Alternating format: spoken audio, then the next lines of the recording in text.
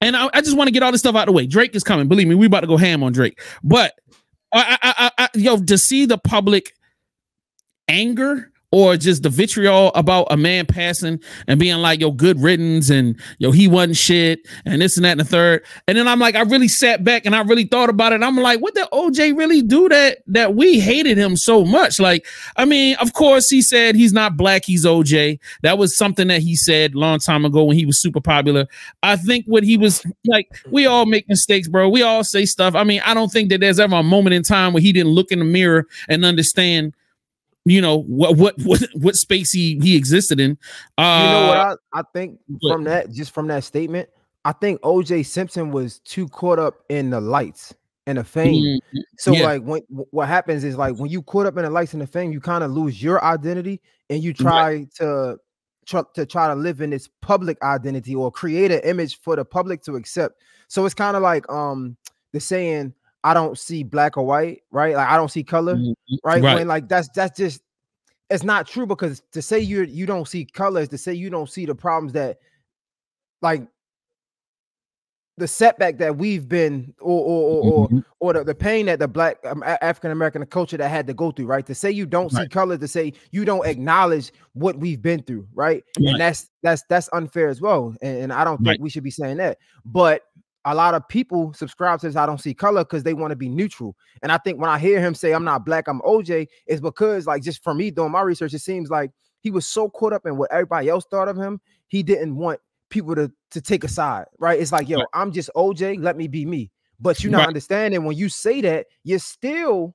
kind of throwing your own people under the bus. Now we looking at you like, bro, we need people like you. We need representations that's in media, that has a big following, that has big names, and that's doing positive things before this BS was going on, right? We need people like that. So for you to be like, to strip yourself and say, I'm not black, I'm OJ, it's like, nigga, what? It's like somebody that's from Baltimore saying they're not from Baltimore.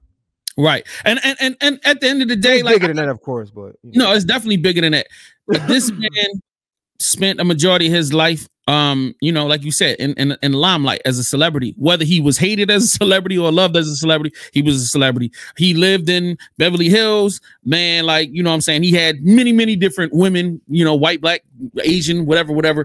But at the end of the day, I feel like for him to have gone through what he went through with that court case, and then him being the avatar for the black community, you know, when he was on that trial, black people were on trial. Like, there was so much tension about, you know what I mean, whether, you know, black people were really vicious, like, because I'm not gonna say every, in the world of the United States, it just seems like the United States is always looking for a reason to point the finger and say, see, this is the reason why black people fucked up. See, don't you see it? He murdered an innocent white girl. So, like, when that situation happened after the Rodney King, it was so tense, bro. Like, I was going to school, it was tense. Like, we used to watch this court case because it almost seemed like if he went to jail, we would all go to jail. If he caught a death sentence, we was going to catch a death sentence. So, like, when that day when they were trying to, you know, when they were putting out the verdict, man, like, just like when they called it, like, when I tell you, you could hear people screaming buildings away. Like, my whole school was going nuts. You would have thought we was all going to get a check for $1 million a piece. Play that clip real quick. Superior Court of California, County of Los Angeles. Exactly. Black 114. California versus Orenthal James Simpson, case number BA097211. Look at this lady praying. We, the jury, in the above entitled action, find the defendant, Orenthal James Simpson, not guilty of the crime. Yo, that's real. That's not a movie. This wasn't made up. This wasn't staged. We didn't even understand how to stage shit back in the day. Like, this shit is real, bro. Like, that's how my whole classroom was. Yo, we was jumping up and down. I don't know OJ. I never met this nigga. But that's how much that trial, we all felt like for once in our lives that we had the ability, you know, like, not only did, number one, you know what I mean, we're not the monsters y'all trying to make us out to be. That's number one. Number two, yo, now it seems like we are at least inching towards some level of equality. Hey, he got a fair case. Even, let's just be real, it was a little unfair, and it really wasn't. It was a fair trial. He was acquitted of it. Thank God. Hey, maybe now if something happens and I'm getting accused of something, maybe I might get a fair trial. That's what that case represented for us. Now, everything that came after, it is what it is. You know what I'm saying? But O.J. Simpson was still a man. He did not go out hurting people after that. You know what I mean? I don't care how much stuff y'all have seen in the past. Like he went to jail because he tried to steal his own stuff, memorabilia back. Right. Yeah. Somebody had taken a bunch of stuff for it and they started putting it on sale. He busted up in there and he tried to get his shit back. You know what I mean? Like that's what he went to jail. Can I ask you something though? Like, because looking back at it, I don't think I was old enough to understand what was going on at the time. But and you know, sometimes, or not sometimes, a lot of times media can have their own perception and their own spin on things when they're talking about what happened in the past, right? And from all of my research, it seems like all of the fingers was pointed to OJ, that he did do it and he just got away with it because the defense team was so bad and the case wasn't good. From your perspective, I'm hearing it from a different perspective. It sounds like our community, African Americans, when I say our community, was kind of rooting for him. But now it seems like every time I hear people talk about OJ, I don't feel that. It seems like everybody's like, nah, he did it, and they joke about it. It doesn't sound like it was this real thing, like how you explained it. Can you go into that some more, like when you were in school when this was going on? Yes, sir. Now I actually have a judge, a very popular judge, and he actually made a statement about the case. So now we can see facts about the case, and it's really a short clip. So you can throw that up there whenever you're ready. Did O.J. Simpson get away with murder? No, I looked at all the evidence they had and talked to the experts. They never should have brought the charge against him. And 4 of the chief detectives that were involved in that OJ case wound up doing time in California for planting evidence. And as a matter of fact, if you saw the entire trial, there are several instances where evidence was planted and it's recorded on tape. The main reason the American public thinks she got away with something is because there was a sleaze known as Nancy Grace who's still around, and that was her first reporting thing. And she hyped that and put a lot of falsity out there, and the American public believed it because that was the only person they were here. True. I saw the entirety of the evidence. Nicole and Rod Goldman got their throats slit from ear to ear, their tongues pulled out of the slit with a pair of pliers. The fatal injury was a stab by a left-handed person. OJ was right-handed. What? It went in and it did that damage. There were no peripheral strikes. The footprints in the blood showed that somebody with a size 9 shoe, 9.5 shoe, and somebody with a size 9 and somebody with a 10.5 were there on the scene and did it. One of my late brothers actually was the expert the state was going to call until he refuted it. The glove man I know personally, his name is Richard Zuckerwar. He took a tracing of everybody's hand. It was a size large glove that fit Furman. And OJ had a 2XL, which was way too big. Johnny Cochran knew that. So if it does not fit, you must acquit. And you can see Furman actually plant the bloody socks on a video that the jury saw that Nancy Grace refused to talk about. The DNA evidence that condemned them, she said, if you saw what went on, and I recorded all of it and looked at it, the expert said, this doesn't exclude 96,000 people in the LA area, and the person that donated this is from the Northeast Mediterranean or from Sicily. So, if you, all right, so I only played that number one to give y'all facts. This is the facts of the case. So now we didn't get that at the time. Our response to the trial was emotional. We didn't believe, because most of our conversations were like, man, he probably killed that white girl, but fuck that shit. That's kind of how our conversation was. All right, yeah, he might have killed her, because there was so much negative stuff coming out about him, and because he didn't do a lot to help his own case.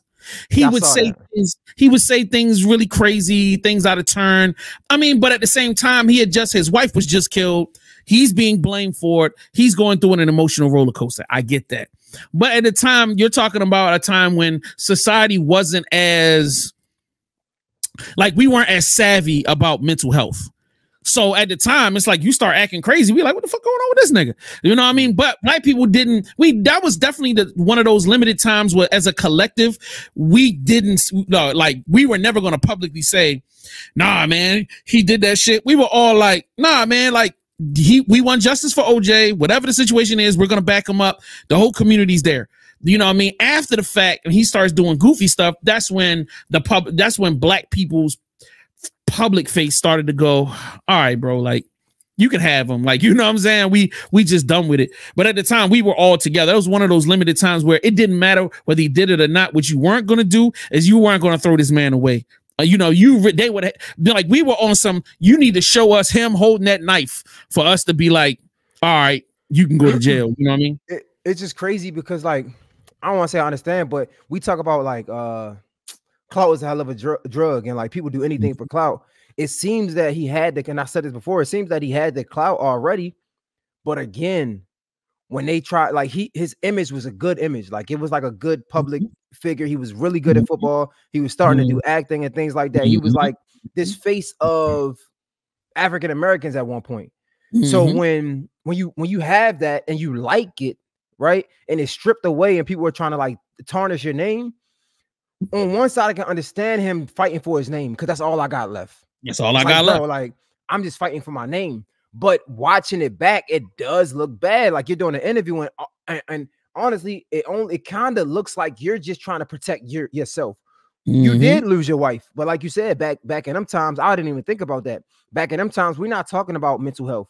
We're not talking about what it can do to somebody, right? Exactly. So we don't know what his mind is like, what his mental is like.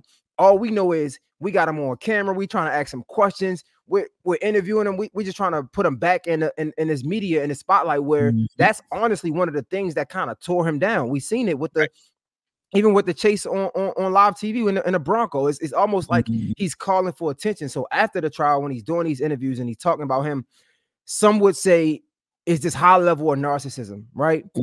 But again, when we're not looking deep into like his mental state. What is his mental state? This man was up here, and now we're talking about him killing someone. Now he's down here.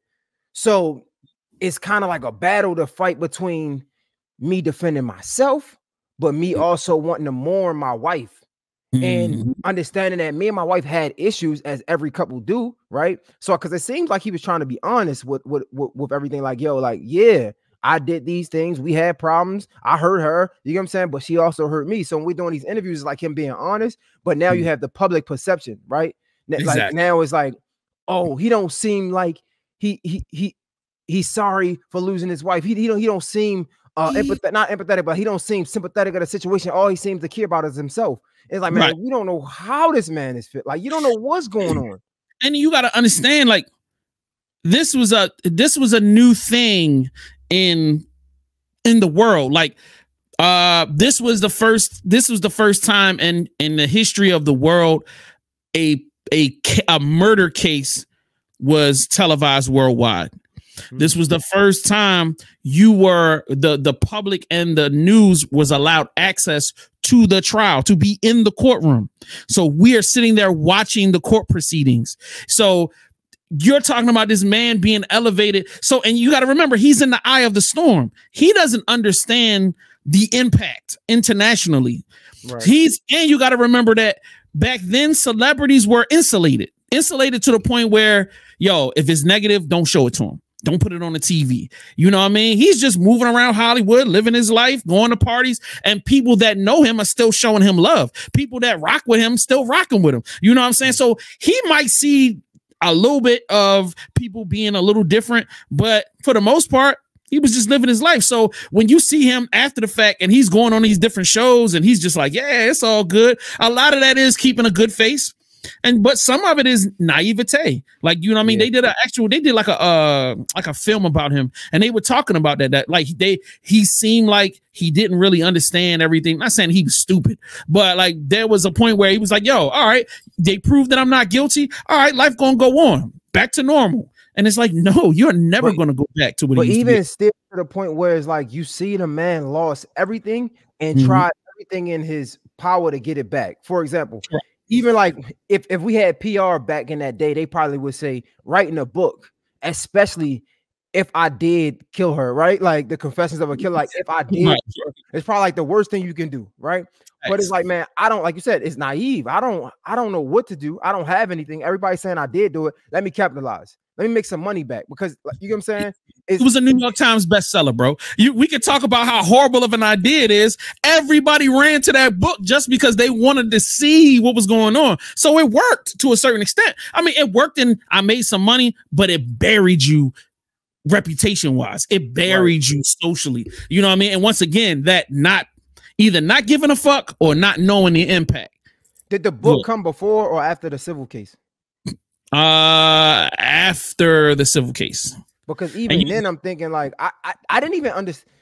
It's like you take this man to court, he beat the legal charges, right? He get acquitted, but then you take him to court again for civil just to again throw dirt on his name almost. Like if we can get the last of his money from him.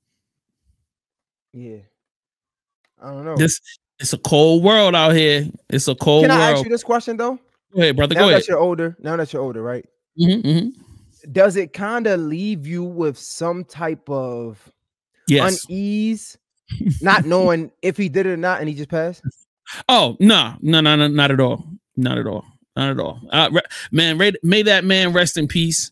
And I hope that us and I'm really saying as a black community, like, yo, we gotta stop jumping to so many conclusions about stuff without getting facts. And like we see stuff in passing and automatically you just start laying judgment on people.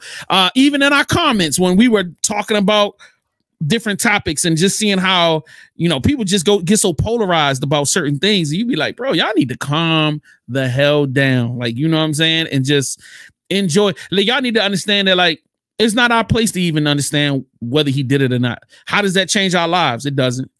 How does it affect anything? No, it doesn't change one thing. The only thing we're so invested about, we can't just say that, especially being in the media, especially some ones like ourselves having a podcast. We can't say that because we make our money from people being invested in our ideas, people being invested in what's going on, right? So that's easy to say, right? That's easy to say, but I understand from a public perception because people are invested in people's lives. Right. So it's like for those who are invested, it's like I can see some type of unease to them, like not knowing what happened. It's like you just left. It's like, do you feel like OJ gonna come out the grave and come stand? No, I don't care. I don't care. I'm just saying I can see how people. It's like somebody texting you saying, "Yo, we need to talk," and y'all never get a chance to talk. It's like, what the. Right. No, that would be different. But like, you know what I mean? Somebody like Caitlyn Jenner coming out and saying the stuff he said after he murdered somebody. It was just like, nigga, pot calling the kettle back bullshit.